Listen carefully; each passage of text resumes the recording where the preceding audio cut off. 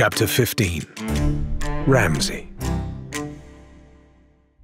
Every pirate knew about krakens. More precisely, every pirate knew another pirate who knew another pirate who swore they'd had a close encounter with one. The descriptions varied wildly depending on the story and who was doing the telling of it, but a few things were always the same. Krakens were huge behemoths, made even larger by the mass of writhing squid-like tentacles that surrounded their bodies with great maws that gaped open at the end of each tentacle. Krakens were ferocious, seeking out passing vessels and the tasty morsels that crewed them in order to drag them down into the deep and feast. Krakens were patient. They would lie in wait for weeks or even months, and sleep for so long, incautious sailors would often mistake them for small islands. For all that Ramsay knew about krakens, and that included sailing his ship through the bones of Old Mother, seeing a living, breathing specimen was like nothing he'd ever imagined. It reared up out of the water, casting its long shadow over the shops and stalls that clustered around the dock. While the beast was only a fraction of the size of Old Mother, whose beak would have been enough to swallow a ship whole, it was still far larger than any of the ships it seemed to be sizing up. Probably deciding how it wants to tackle the menu, Ramsay thought grimly. He bounded up the gangplank with Mercia in his wake, and was gratified to see Rathbone and Shan already loading the cannons. There was no use attempting to outrun the creature, not when the wind was so unpredictable.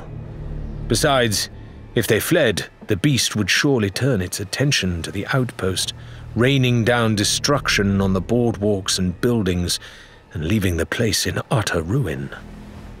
Given how many people Ramsay had invited here tonight, he knew he had to stay and fight, at least long enough for everyone else to get away. And if I win, he thought grimly, I'll hang its skull from my wall, as soon as I've built a big enough wall, that is. Ramsay lumbered up to the helm, the magpie's wings still rocking fiercely beneath him as the kraken churned up the water and sent heavy waves crashing toward the dock. Once they'd weighed anchor, Ramsay tugged hard at the wheel, bringing the ship into a defensive position that cut a path between the outpost and the first approaching tentacles. If he could get the kraken's attention, he hoped, he might be able to lure it out into deeper water. Another ship cut across their bow, moving at speed, and Ramsay recognized the distinctive bear-like figurehead of Slate's ship, the Morning Star. Her deck was busy, thronged with not just the crew, but also several of the outpost's regulars, including the shipwright who tangled with the cursed chest. They were ferrying supplies and hefting cannonballs, eager to help defend their livelihoods in any way they could. The two captains locked gazes for just a moment, and Ramsay found himself grinning. He hadn't expected aid in this fight, but he was grateful indeed to receive it. The kraken was closer now, more details visible in the gloom. It looked old, Ramsay realized, and littered with ancient scars, bite marks, and deep cuts from long-forgotten battles. Its coloring was blotchy, and only one of its saucer-like eyes seemed to have any sight to it. The other was scabbed and healed over, or perhaps even missing entirely beneath the wound. Just because it was old, Ramsay knew, was no reason to take the beast lightly. Age just meant experience, after all. And since he doubted any pirate on the Sea of Thieves had fought a kraken before, the creature would have no trouble dealing with them. Given all that, there was no reason not to strike first. "Fire!" he roared, and the starboard cannons sang as they unleashed 4 shots directly at the looming behemoth. Almost reflexively, 2 of its huge tentacles lashed out, absorbing 3 of the blows with their thick and scaly suckers. The fourth cannonball struck home against the mountain of flesh, but the impact seemed to do little. The Morning Star had better luck, cutting in at a steep angle and managing to score 2 hits of its own against the creature's side. The Kraken's rubbery limbs slammed down against the water in retaliation, perilously close to the prow of the magpie's wing. The ship was tossed backward, landing heavily in the waves, with a blow that staggered everyone aboard and made her rock violently. For a moment, Ramsay feared that the flailing appendage might crash down again and cleave his ship neatly in two. But the Leviathan's attention was diverted by another volley from the Morning Star's guns. "All we're doing is making it angrier!" Mercia screamed. "We can't keep this up forever!" Already one of the mighty tentacles was snaking beneath the surface of the waves, gliding with a terrible grace to curl up and behind the hull of Slate's ship. The great limb erupted from the water, soaking everyone aboard, and suckers the size of barrels latched onto the deck, while the very tip of the tentacle began to wrap around the main mast. Even at this distance, there was an audible creak as the Kraken began to squeeze. Scrambling to reload while the Morning Star's crew and passengers began to hack frantically at the tentacle that had snared them, Shan and Mercia concentrated their fire on the same outstretched limb, hoping to cause the Kraken to withdraw. The more their shots struck home, however, the more the Kraken seemed determined to crush the life out of the little ship. "This isn't working," Ramsay realized. "But it has to have a vulnerable point somewhere. Everything does." His hand went to his spyglass, wishing he could get a clearer look at the fate of the Morning Star through the spray and the darkness. And that was when he realized. "Its eyes.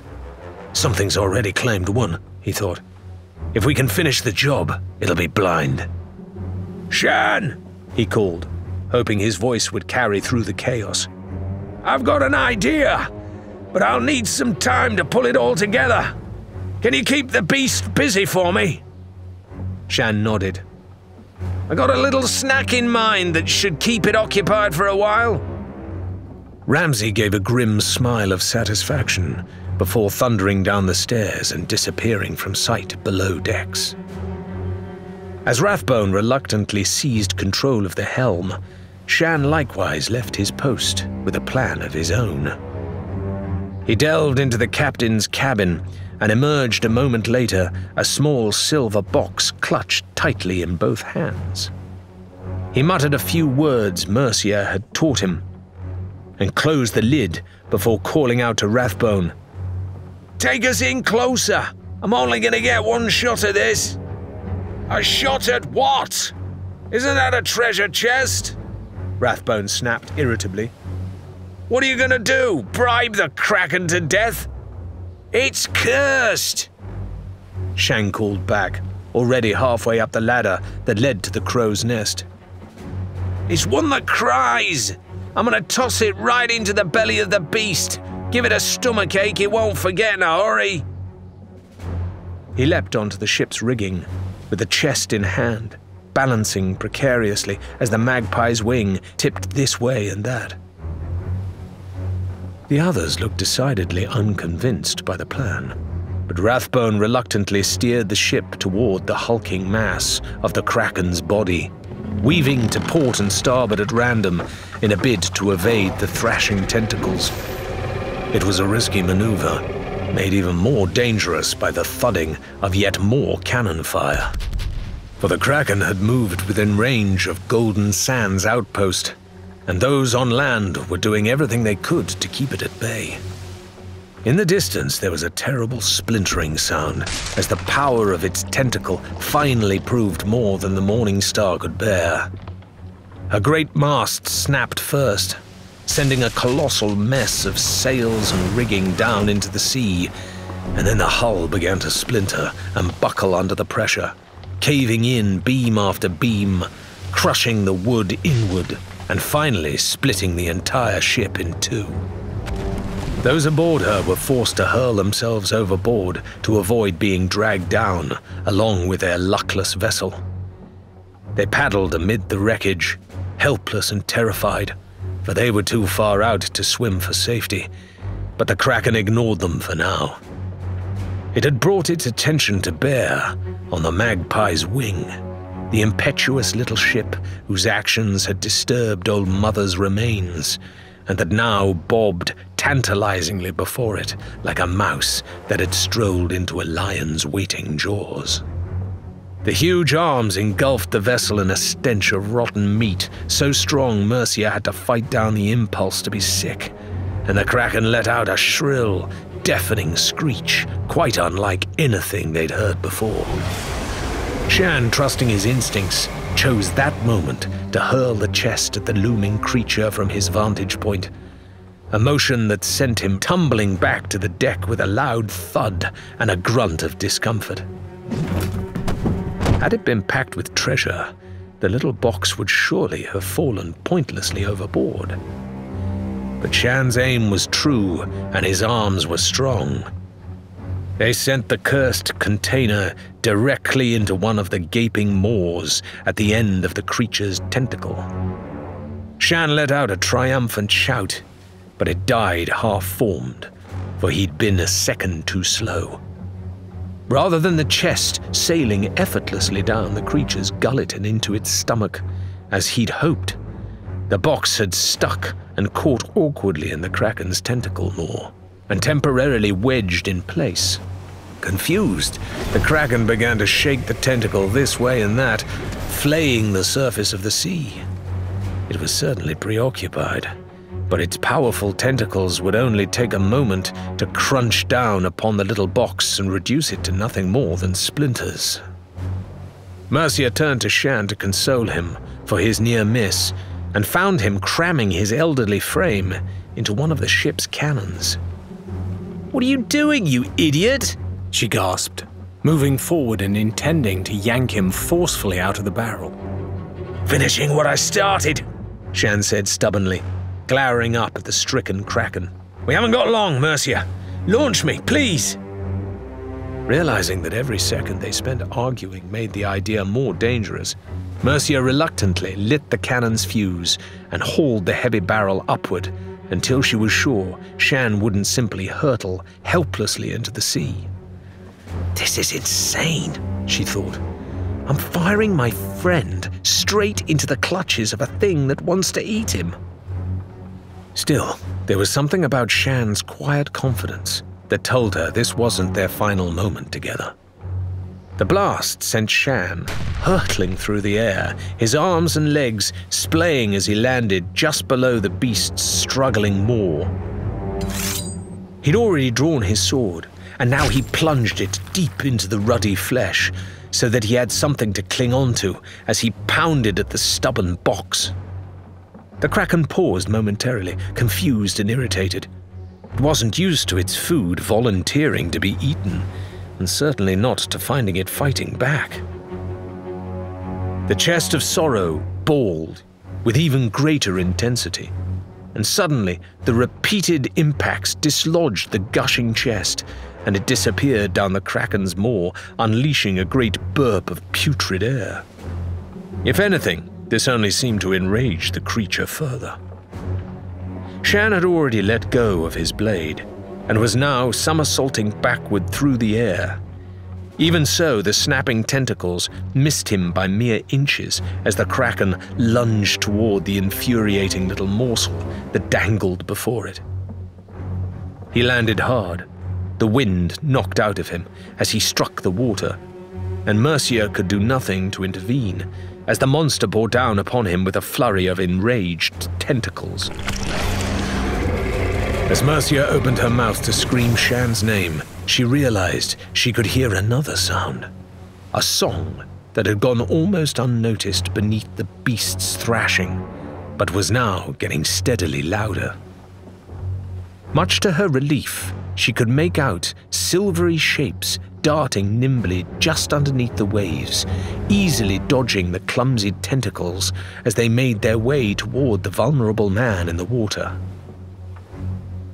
She couldn't help but cheer as Shan was taken in strong, scaly hands, spirited away from the kraken, and carried safely back toward land at a speed not even the magpie's wing could match. In the distance, she spotted yet more merfolk coming to the aid of those who still floundered amid the wreckage of the Morning Star. That left just us, she realized. "Rathbone, we need to get out of here, now!" As if to underscore her point, the kraken's tentacles were closing in on them from all directions, for they were now the only thing standing between it and Golden Sands. Skilled though Rathbone was at the ship's wheel, they were being besieged on every side by curling, grasping limbs, and every strike seemed to be coming closer. "Ramsay!" she howled at the silent stairwell. "We're running out of time!" Their salvation came not from their captain, who was still working feverishly below decks, but from a hail of harpoons that soared over the wing's prow. They struck a thrashing tentacle that lay directly in their path, causing it to retreat below the waves and clearing a way for the ship to escape the creature's clutches. Twisting around to stare behind her, Mercia spotted Briggsy almost at once. She would have been hard to miss. The young pirate was whooping and howling, standing on the prow of the Homeward Dove and calling the kraken every rude word Mercia had ever heard, along with quite a few she hadn't. Briggsy seemed to be sailing solo aboard the little sloop, allowing the wind to carry her freely while she focused on skewering her foe.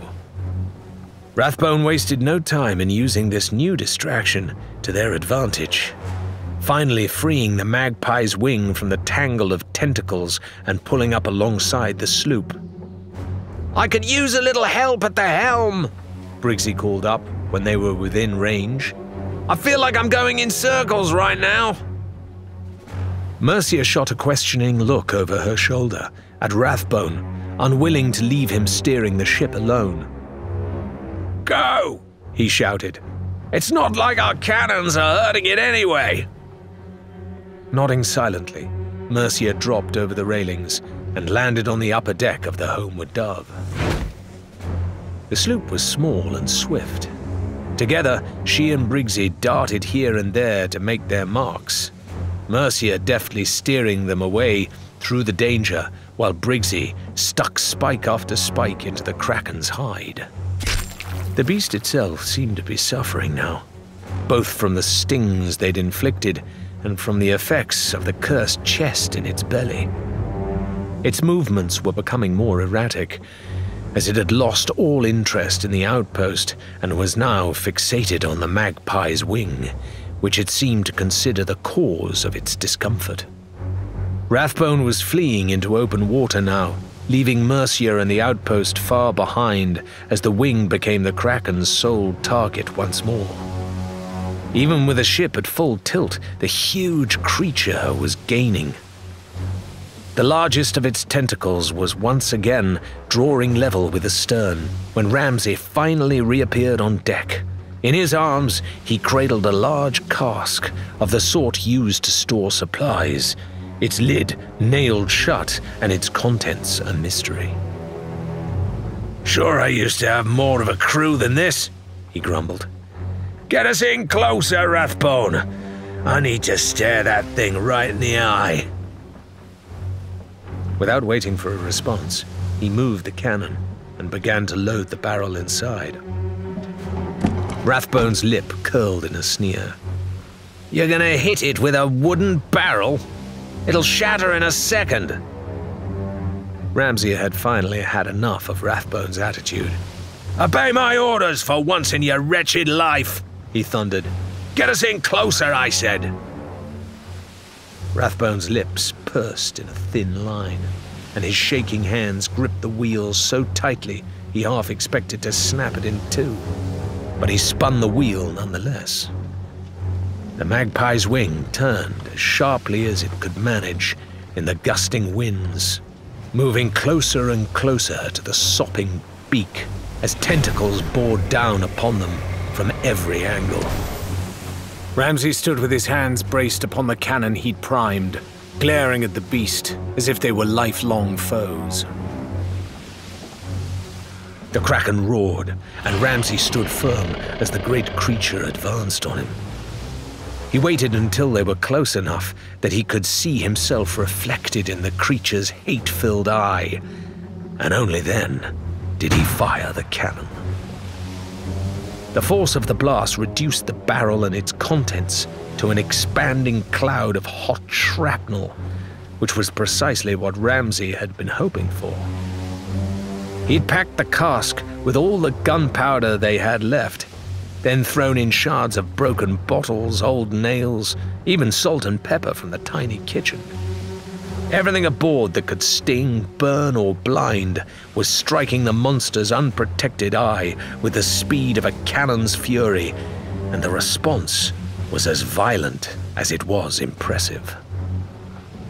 The kraken screamed, each of its tentacles going rigid at once, and then it began to thrash wildly, for it could no longer see beyond a searing fog of crimson pain. Deprived of its vision, with its belly swollen fit to burst with water, and 100 aches and pains from where the cannons were striking home, it had finally had enough. The Leviathan lowered its huge body into the sea, sinking back into the safety of the waters where fire couldn't burn its eyes, and little boxes couldn't choke it, out of reach of the stinging ships. It released great clouds of murky ink, clouding the water so that its great bulk was obscured, and no more harm could come to it, for today's battle had nearly been its last.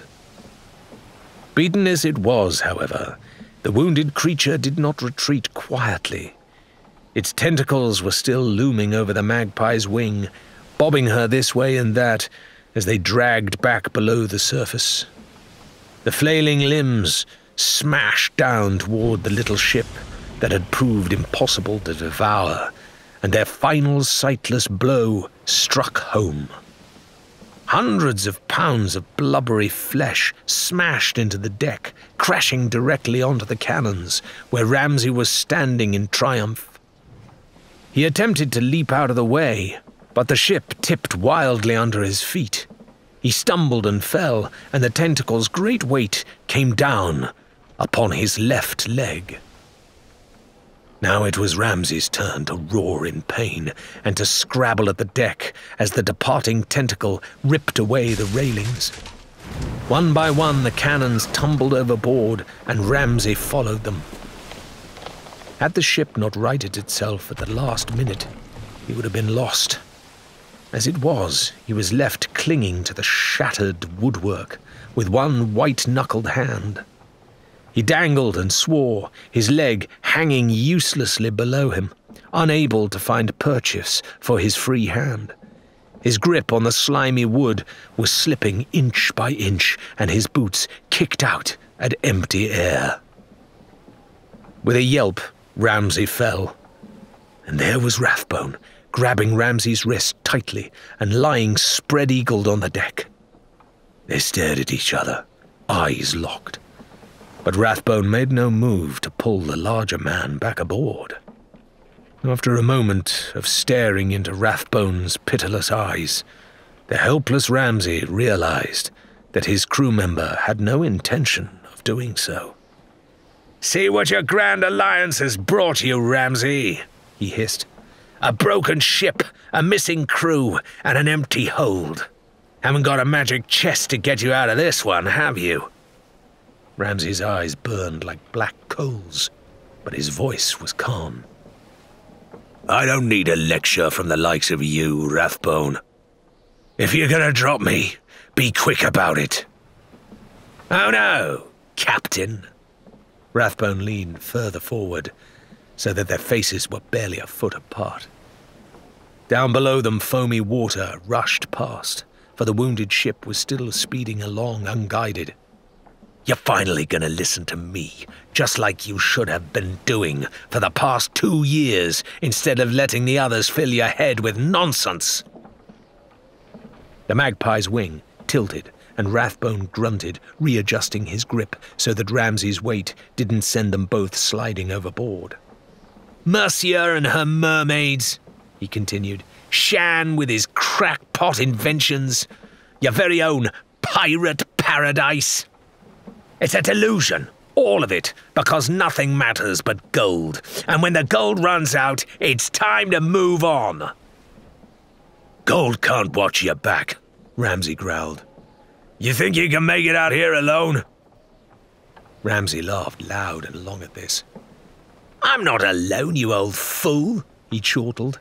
"I've never been alone. Not since I gave my friends their map to the Sea of Thieves. Oh, they struggled out here at first, but they were able to set themselves up quite nicely once I told them how to find Thieves' Haven. I made sure they took my belongings along with everyone else's, of course, so that you didn't get suspicious. We've been doing quite well for ourselves these last few months. Though, of course, you were so busy with your magic boxes you didn't even realize I was gone for days at a time." Rathbone's tone was bitter now. "But why should I have expected anything else? You've kept secrets from me ever since we found this place. Me, a member of your crew, luring me out here with promises of incredible wealth, and then demanding I kick my heels in a filthy hideout because you fancy yourself some trumped-up pirate lord.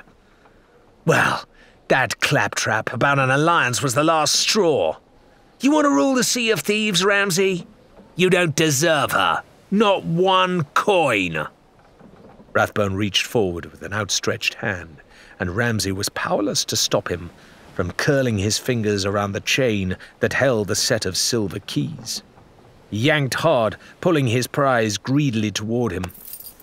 "Everything you've ever plundered, sealed away in unbreakable chests that only these keys can open," he mused in a sing-song voice.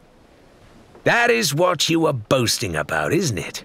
Well, it may take a while for my friends and I to find them all again, but you can consider them a long overdue payment for my services. I'm resigning my position, by the way. Not that you need a crew anymore." For a moment it looked like Rathbone was ready to fling Ramsay into the sea, but then something about the hand he was clutching caught his eye. "A black diamond ring," he commented. "Oh, but that's your wedding ring, isn't it? I'd quite forgotten you had someone special back home." Greedily his fingers prized the thin band from around Ramsay's blood-stained digit, pulling it free and slipping it onto his own index finger. "Perhaps you should have stayed at home with your feet under the kitchen table instead of getting in my way all these years. Though I suppose she can't have been that special, not if you left her behind to come and play at being a pirate," he tutted. "I wonder if she knew how little you really cared about her." At this, a wordless, primal snarl shook Ramsay's whole body, and he leapt forward like a predator, springing for the kill. Had Rathbone not smartly released his grip and cast the captain disdainfully overboard at that moment, Ramsay would surely have ripped the man apart. As it was, his bear-like form simply plummeted, hands clutching uselessly at thin air, and Ramsay briefly struck the hull of the magpie's wing with a dismal crunch before disappearing under the waves.